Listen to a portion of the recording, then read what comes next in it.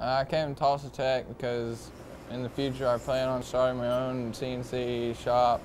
I've been using computers all my life, but it's more of the machine aspect that I like.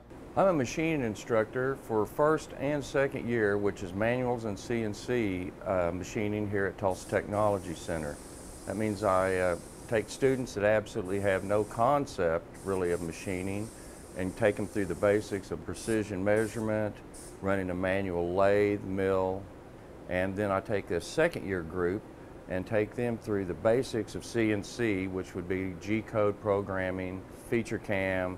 The instructors have been really great with FeatureCAM, and I've picked up on it very easily. I like the 3D simulation of it all. That's my favorite. It helps me visualize what it's going to look like very accurately.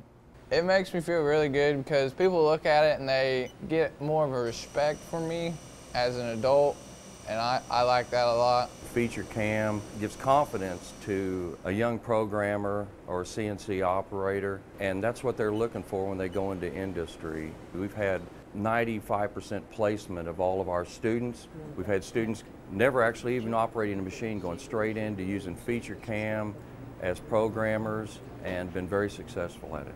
If you're good at it, I mean, you can get a job wherever you want to.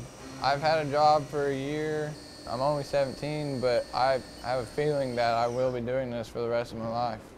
We are training students to go to work not just immediately, but in the future, and I can see FeatureCAM playing a big role in that.